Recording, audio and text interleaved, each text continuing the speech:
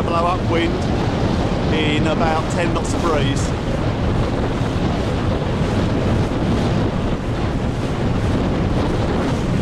It's very slow to let the boat heel to windward. The boat feels like it's going quickly, but you fall off sideways, so Pablo is sailing beautifully level, slightly heel to windward, to leeward, sorry, but that's okay.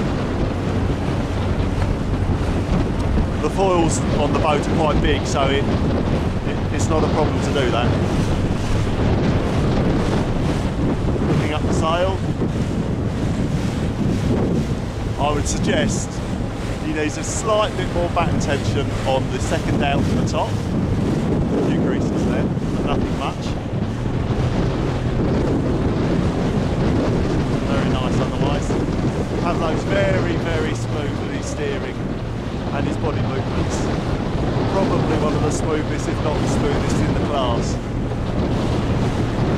So it's just nice to watch him sailing the boat very, very smoothly.